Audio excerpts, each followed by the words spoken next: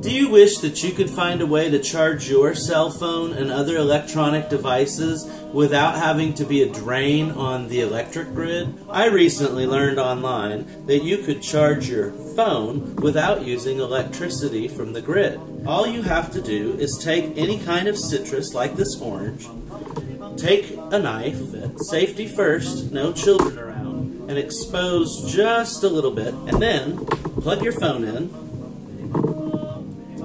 into its cord. That's always hard for me. Okay, there. Plug it in, and then plug it into your fruit.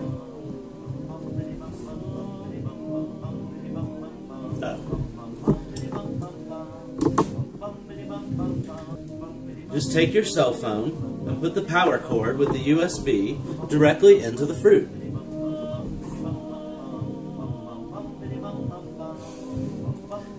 I guess that didn't work.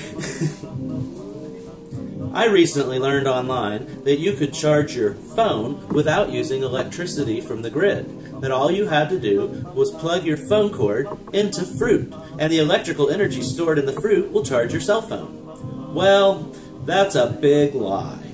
As you can see here, I attempted this just now before your eyes, and it didn't work.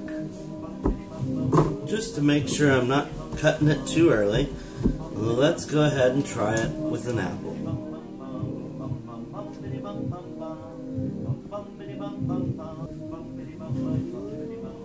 Bogus. Oh, but there are people following me on Twitter, and you can too. Just follow the handle @GreenTipGuy. So remember, not everything you read on the internet is true, and so this week's Green Tip is a reminder not to believe everything that you read there. I'm Jason Winningham, and this has been your Green Tip of the Week.